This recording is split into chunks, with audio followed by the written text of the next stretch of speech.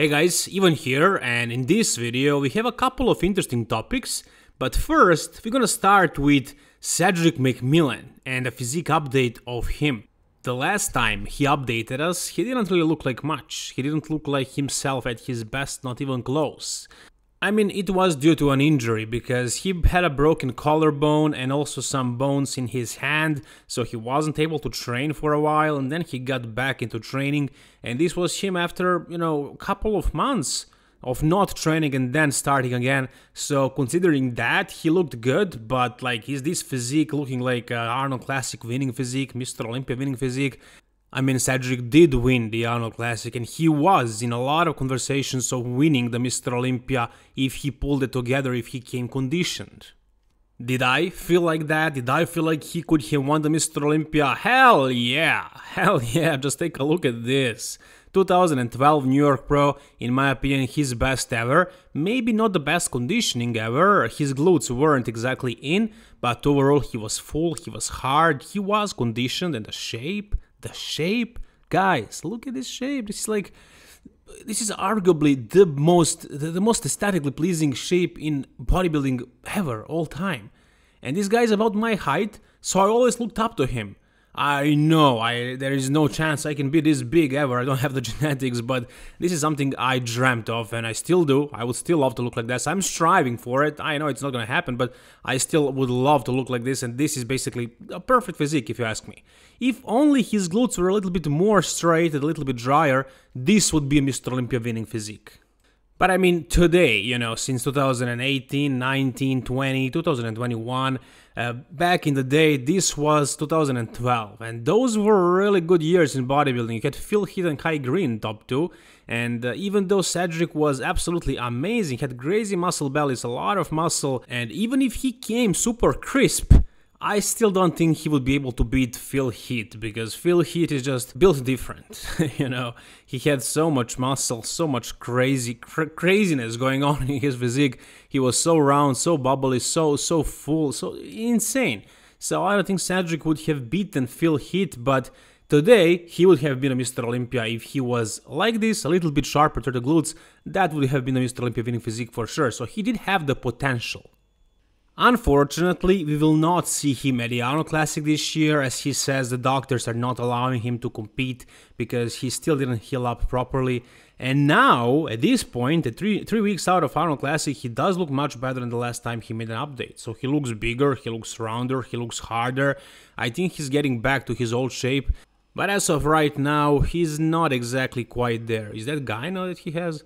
Anyways, he looks better, but still this is not the Cedric McMillan. As far as I can see, I mean, I don't really see a lot in this video, but I can still get the idea, I'm sure you guys can as well, that he looked better at certain times. So yes, he looks improved, and it's really a shame that we won't see him at the Arnold Classic, and if he competed, he would probably look better at this point. He would probably push things more, not just training and eating, but gear as well. Right now, he looks better than the last time, but is this the best Cedric of all time? No. Is he gonna be able to get to his best again? Or is his career over? Is he too old now? I don't know, but I get the impression that we won't get to see Cedric at his full potential, as we were hoping. The full potential Cedric can win the Mr. Olympia, but I think those days are done. I think he lost the passion, lost the fire. I don't think he has it anymore psychologically, and I also don't think that he has it physically. So I think Cedric McMillan is probably done as far as the potential Mr. Olympia winner. That's probably not gonna happen. And even though it's sad to see a bodybuilder never really fulfill his maximum potential, it's fine. I mean, he gave his best, he looked really good, but now it is time for the new crop of guys, and right here you can see Iain Valliere at 3 weeks out of Arnold Classic, looking absolutely ridiculous. I mean, look at how dry this guy is, and that's the craziest thing about his physique. As he keeps competing, show after show, he just looks more and more crisp, drier and drier, though he doesn't lose the fullness, the size. He still looks round and big, like crazy. and at the same time he keeps losing the little body fat that he has. I don't know how he's even managing to get leaner, especially maintaining this kind of size. It's ridiculous. It's ridiculous. Look at the back lat spread. It's one of his weakest poses. It's probably his weakest pose along with the abs and thighs, but it looks great. Here, at least, this lighting. Front lat, it used to be his weak pose because of the chest. The chest still does look pretty shallow, but it looks better, and overall the pose, the way he hits it now, it's one of his best poses. Side tricep along with the quarter turn, his best pose, and most muscular. Now he does it this way. It's, I don't know, it shows a lot of detail. I'm not sure if it is the best way for him, but it does look good. It does look impressive. He's showing a lot of ab detail as well, and his chest looks super straighted. He's showing quad separation, so yeah, an amazing pose for him. As you can see in the comments, Regan Grimes is giving him 5th spot, top 5 in Mr. Olympia, but how well will he do at the Arnold Classic? Well, in my prediction video, if you guys didn't catch it, I gave him 3rd. I actually am expecting Steve Kuclo to edge him out, to work harder than he did for Texas, and to improve enough to actually take Iain out. I think Steve has a little bit better structure. They have about a similar kind of muscle, but the rate that Iain is getting crisp at, I don't know. I'm not so sure right now. I mean, the entire lineup at the Arnold Classic is completely wild. I have actually no idea what is going to happen. I gave you my best guess, but any other outcome is possible, really. I wouldn't be too surprised if the guys that I'm not even having in my top 7 win the show. It's possible, like Lionel Biecki. He can come peeled to the bone by some magic, I don't know how, but it can happen and he can win the show. Probably not going to happen though, but you know, it's a possibility. Same thing goes with Hassan. So right now, again, based on what we saw so far, I think Iain is pretty safe in that top 3 actually at the Arnold Classic. Could he win the show against Bonac and Kuclo? I don't know. It's not impossible. It's definitely not impossible. As I said, anything is possible. Here in these poses, in a side tricep here and this quarter turn transition, you can see his glutes. They are dry, desert dry, as he says, desert freaking dry. He is getting peeled, shredded, and it's just ridiculous. The skin structure just looks ridiculous. So Iain, one of the most conditioned guys in bodybuilding today, and also one of the biggest, one of the freakiest. But no, definitely not freakier and not bigger than the champ, the Mr. Olympia winner, Big Ramy, who is in the United States, as you guys know already, and now he's training with Dennis James, and this is a photo that he posted. So he says, I'm back in Arizona, and we'll continue where we left off. The workouts are hard, but I love it, and I'm ready to do whatever it takes. Let the fun begin. So it seems like Ramy is driven. He wants it. He wants it again. And Dennis James is not gonna go easy on him. He is going to push him to the max as far as workouts, and he is going to absolutely crush him as far as posing. That's what he did to him last year, and it really helped in Big Ramy winning that show. It really helped a lot. So as I said, he's in the US right now, he's training hard, and as you can see, he is doing some cardio right here in this video. And this is as close as we're gonna get to a physique update of Big Ramy at this point, and you can take a look at his legs. Now, do his legs look super conditioned? Do his legs look lean? No, I don't think so. I mean, the quality of this video is very poor, but I think my assessment as far as his conditioning in his lower body can be pretty accurate, because here you can just see that his legs don't look vascular, they're not showing any separation, you can see some skin folding over there.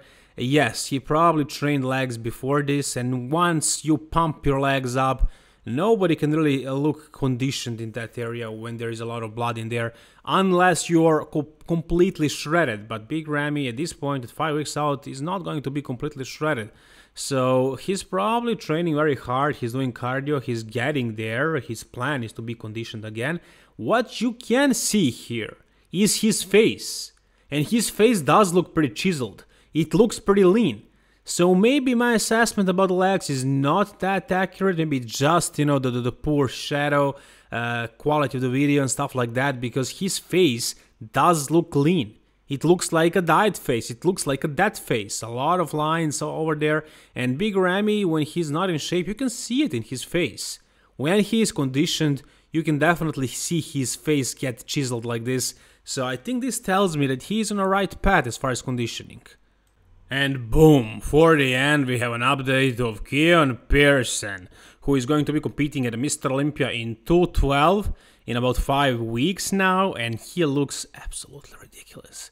Now, Mr. Olympia is in 5 weeks, and he said that he is saving himself for the Mr. Olympia. He did not want to get too lean before, still he was able to win a show and qualify for the Mr. Olympia, but now he's going to give it all of his, and he's going to try to get super dry, super conditioned, crisp, with this shape, with this structure, as long as he doesn't lose too much fullness in the chest, which is a problem of Keone, probably the only problem. His chest is a little bit too shallow, though he did gain a lot of muscle in that area.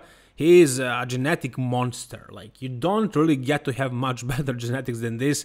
And also he had a weak body part, a really weak body part, his chest. He trained it hard and he improved it.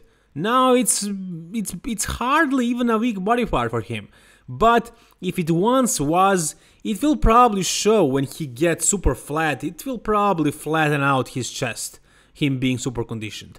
So as long as he can keep the fullness to a decent level and he can get crisp and conditioned, he can actually challenge guys like Sean Clarida. Can he beat Sean Clarida? It's really hard to say. I don't know. I don't think so. I think Sean just has too much mature muscle. He just has so much graininess, so much density. I think Keone is still a little bit too streamlined.